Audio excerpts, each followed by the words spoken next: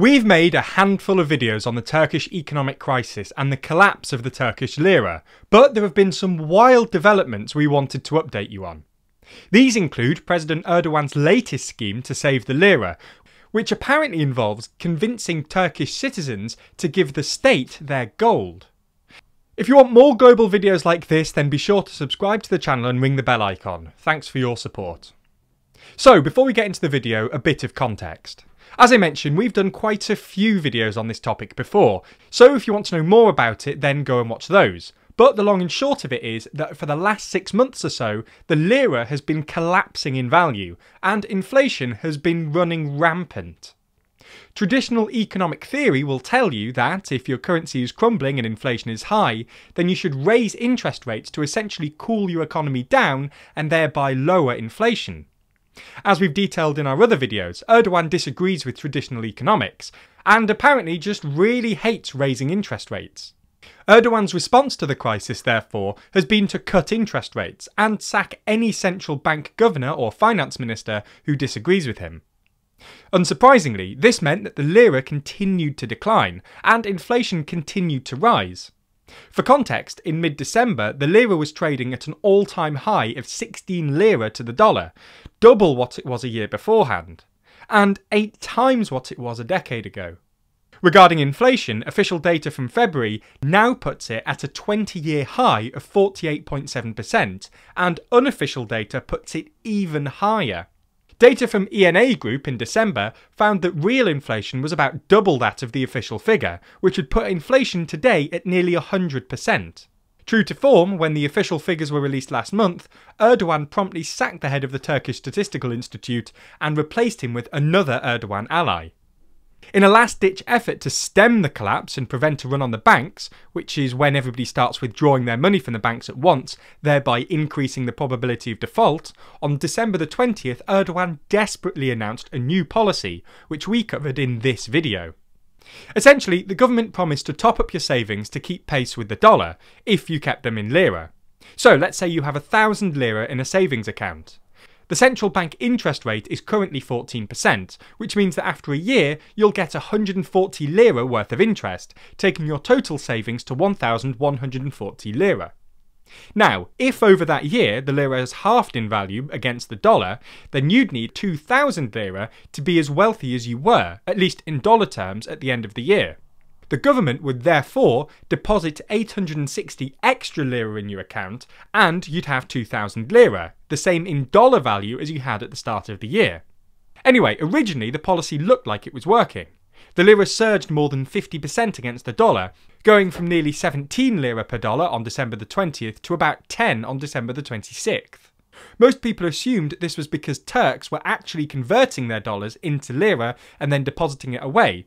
But this was actually because Turkey's central bank was spending the last few foreign exchange reserves that they had left buying lira, artificially increasing demand and therefore value. In 2 days, Turkish banks spent $7 billion buying lira, bringing the Turkish central bank's foreign exchange reserves to a 2-decade low of $8.6 billion on December the 24th. This was more than double the $3 billion or so worth of lira actually deposited by Turks. So, when the central bank stopped using its foreign exchange reserves because, well, it didn't have any left, demand dried up and the lira started depreciating again. By January the 10th, the lira had lost 25% of its value, going from about 10 lira per dollar on December the 26th to about 13.5 lira per dollar, where it stayed since. Now, this is bad news for the government, because they've somehow got to top up all these now depreciated lira deposits, but it hasn't deterred ordinary citizens who've been promised that their savings will keep pace with the dollar. Because the government has promised to maintain the dollar value of their deposits, Turkish citizens have now deposited some $23 billion in these dollar-protected accounts. Unfortunately for Erdogan, this has left the Turkish government in a pretty precarious position. The $23 billion clearly hasn't been enough to save the lira. It's still trading at about 13.5 lira per dollar, which is pretty terrible. But it's a large enough amount of money that, if the lira's value falls any further, the government will seriously struggle to top up all of these accounts. In this case, the government will be essentially left with 2 terrible options. Number 1, print the money and risk further inflation, or 2, find the money via taxes, which isn't going to be popular given the state of Turkey's economy right now. Anyway, you get the point. The Turkish government is rightly terrified of any further depreciation in the lira. So, in an attempt to protect against further devaluation, they've come up with yet another harebrained scheme. In a press conference in London on February the 8th, Turkey's finance minister Nuruddin Nebati announced that the government was finalising a plan to buy under-the-mattress gold, i.e. gold that Turkish citizens kept in their homes as opposed to in official accounts, of Turkish citizens in exchange for the lira. The idea here is that if the government can buy gold off Turkish citizens with lira, then they can use that gold to stabilise the lira. For example, if the lira starts falling against the dollar, the central bank can convert that gold into dollars and then use those dollars to buy more lira, artificially increasing demand and therefore protecting the value of the lira against the dollar. If the government can successfully stabilise the exchange rate, then A, they won't have to top up those dollar-protected deposits, and B, foreign investors will be more likely to invest. So, will this work? Well, it depends. There's certainly enough gold under the proverbial mattress. Turkish citizens have long used gold to protect against high inflation rates and the lira's instability. Gold is a traditional gift for weddings and births, and it's estimated that there's about 5,000 tonnes floating about, which would be worth somewhere between 250 and 350 billion US dollars. This is a significant amount of money. As we mentioned earlier, Turkey's foreign exchange reserves are currently sitting at a 2-decade low of about $9 billion, so even a fraction of this amount would go some way to shoring up their reserves.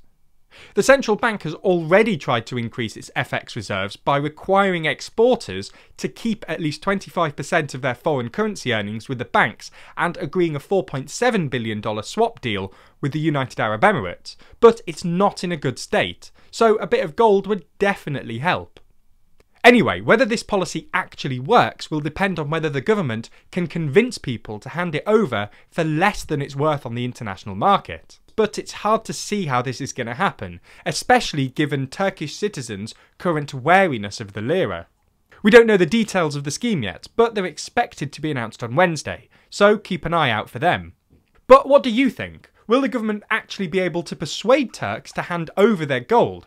Or are all these desperate ploys doomed to fail? Let us know your thoughts in the comments down below. Also, be sure to subscribe to the channel and hit the bell icon to be notified every time we release a new video. Special thanks to our Patreon backers who make videos just like this one possible, and if you want to see your name at the end of videos just like these people, then be sure to back us on Patreon. The link to that is in the description below.